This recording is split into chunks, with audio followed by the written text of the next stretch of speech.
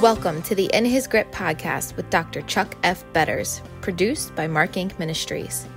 Let's join Dr. Betters in the sanctuary as he preaches the series, Building a Spiritual Legacy.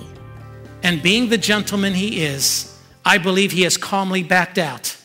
Can we expect God to give us blessing and his protection if we demand that he leave us alone? Now, that's not a very popular message. And if I recall, Anne Graham was severely criticized for saying that. How could we dare believe that God somehow had a role in this terrible disaster? Yet we're warned in 2 Peter that that is coming. He tells us in verse 11, since everything will be destroyed in this way, here's the question you need to ask. What kind of people ought you to be? How you ought to live your life? How you should be holy and godly as you look forward to the day of God and speed its coming. That day will bring about the destruction of the heavens by fire, and the elements will melt in the heat. But in keeping with his promise, we are looking forward to a new heaven and a new earth, the home of righteousness. So then, dear friends, since you are looking forward to this, make every effort to be found spotless, blameless, at peace with him. Bear in mind that our Lord's patience means salvation, just as our dear brother Paul also wrote you with the wisdom that God gave him.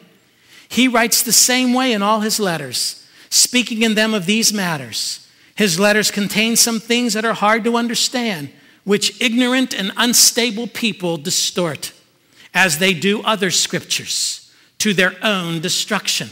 Therefore, dear friends, since you already know this, be on your guard, so that you may not be carried away by the error of lawless men and fall from your secure position, but grow in grace and knowledge of our Lord and Savior, Jesus Christ. To him be glory now and forever. Amen. The one thing I am convinced of when I study the Psalms, when I study the writings of the early church, one thing I am convinced of, whenever they write concerning the ungodly, whenever they write concerning the wicked, whenever they write concerning lawless and ignorant and foolish men, whenever they write of those who oppose the gospel message you and I hold dear, they always do so with one very important caveat. They always speak of the unsaved, the ungodly man's convictions. They are committed to what they believe.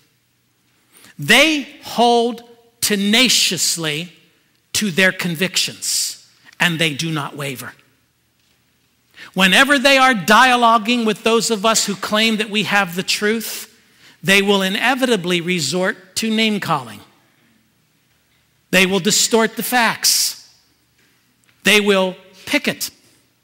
They will mock, they will ridicule, they will yell, they will scream, and they will fight for what they believe in. The ungodly have convictions, but the godly at times lack convictions. We are too easy to give in and to give up. In the face of criticism, we bow down at their altar. Somehow or another, we say we believe in a God who is sovereign, who is Lord over all creation, who is weighing in the balance the deeds of men, who will one time, at one place, and in all of the climax of human history, he will bring every single man, woman, and child before his judgment seat. We say we believe that. But what does it take for us to sell out? What does it take for us to quit? I become increasingly concerned with some of our young people. I am saddened by what I see. Although there are many who are following after the Lord, it doesn't seem to take much for some of you to sell out. One of the things I try to do as a pastor is I try to stay in your world. I'm blessed in that I have a son who basically does hands-on work with the young people in our church. So I'm able to dialogue with him as well as to do my own investigating. I am usually in the same ballpark as you are, where you are going, what you are doing, and what you are saying. I try to make that a very, very important part of who I am and what I do. But listen closely. I visit the same websites you're on. I'm reading your websites. I've passworded myself in, and I dial you up, and I want to see what my young people are saying. I want to see what you believe. I'm looking at your pictures. I'm watching you in poses that are anti-Christ. I'm listening to you in the profiles try to pass yourself off as some sort of foul and vile and ignorant person. I'm watching you.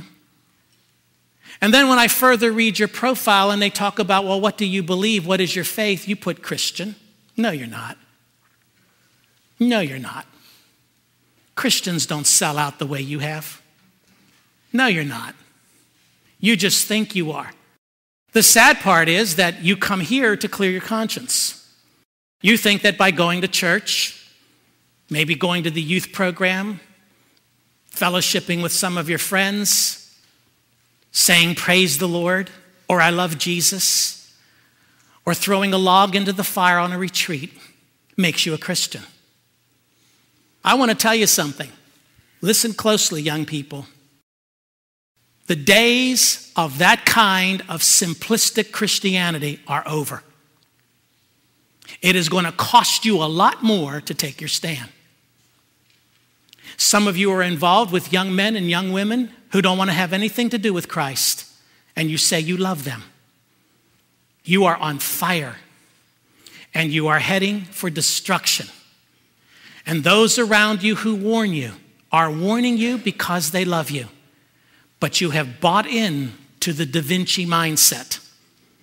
You have bought in to this philosophical mindset that says it's not really true. Everything you believe is not true. That what really counts is how happy you are. Now, the sad part is that many pastors in their churches are teaching you just that. They're teaching you that what really matters is your self-image, how happy you are, whether or not you've got joy. This is arrogance. This is an arrogance that Psalm 10 tells us characterizes the ungodly. The problem is many of us, many of you have embraced the same personalities and characteristics of the arrogant man of Psalm 10. Take a look at it with me. He says, for example, in verse 2, in his arrogance, the wicked man hunts down the weak, who are caught in the schemes he devises. You see, the arrogant man is arrogant toward those who have less than he does, and he schemes to take from them what they have. They jump at the opportunity to make your sorrow greater. Name-calling and lies become commonplace. Spiritual plots to bring you down increase with every one of your questions and doubts. And do you know where it usually originates? By the unbeliever saying this: does God really say? Let me tell you, parents, some of your kids are struggling with self-image. It's typical. Teenagers struggle with it all the time. They want to feel accepted. And the arrogant person stands out in front of them and senses that. They know that that person is struggling, and they'll say the right things to get them to do the wrong things. Sadly, some of your children are caving, and they're caving quickly. And even more sadly is some of you parents have actually encouraged it. You think it's cute. Well, it's not cute. It's arrogance. Look at verse 3. He boasts of the cravings of his heart. He blesses the greedy. He reviles the Lord. You see, this arrogant man is proud of his moral and spiritual rebellion. He prides himself in the fact that his chin is jutted out against God, that he's hardened in his position. I am a rebel. I think for myself. No one's going to rule over me.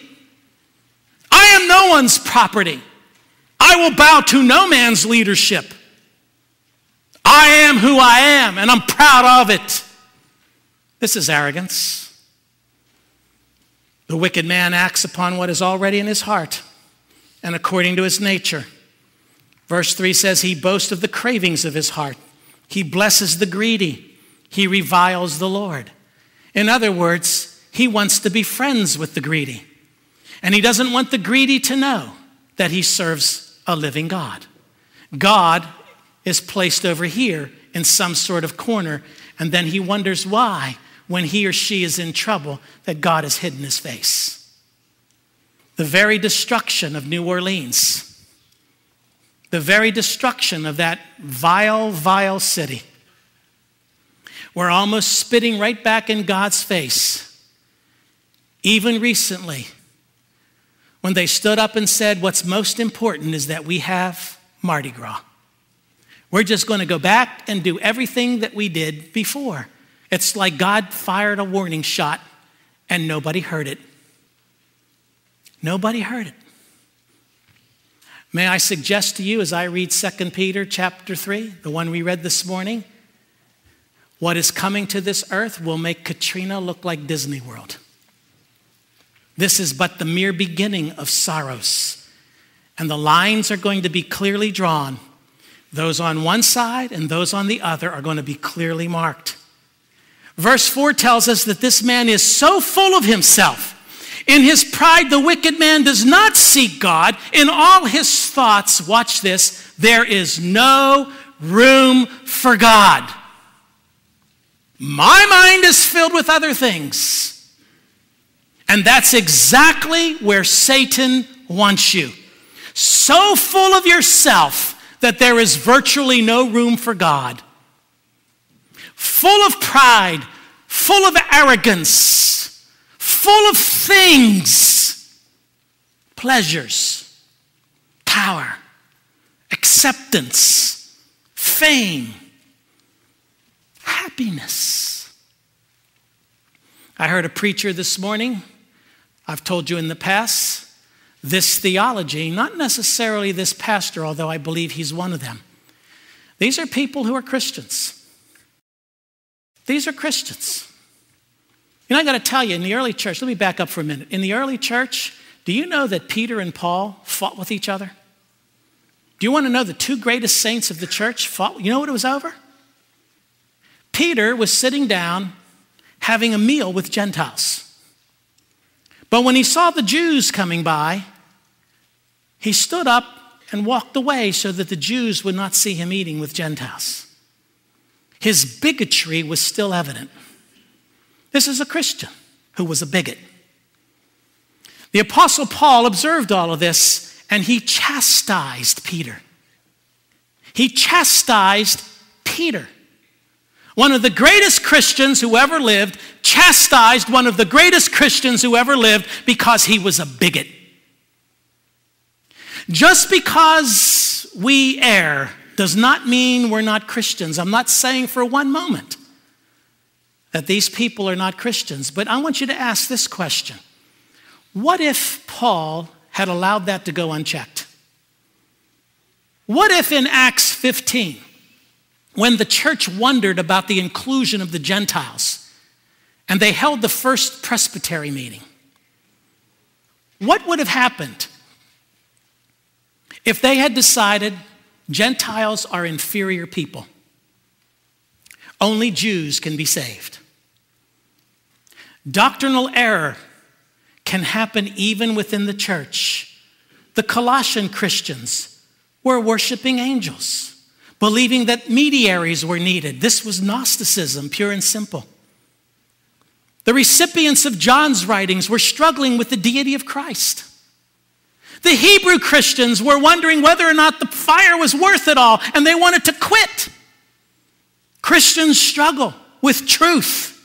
Christians struggle with all these things that are in their minds. But let me tell you what's so dangerous. It's the theology that teaches this. What really matters is that you're happy. What really matters is that you're happy. And if there's anybody or anything in your life that hinders your happiness, you need to extract that so that you are happy. And that's exactly how some of you kids are thinking. What really matters is how happy I am. It doesn't matter what the truth is. There's no room in this clogged up brain for God. There's no room. And because of that, verse 5 tells us this man has no moral compass. His ways are always prosperous. He is haughty, and your laws are far from him. He sneers at all of his enemies. Thank you for listening. For the complete sermon, please visit markinc.org and click In His Grip. Join Dr. Chuck F. Betters in the sanctuary from Monday to Friday on the In His Grip podcast.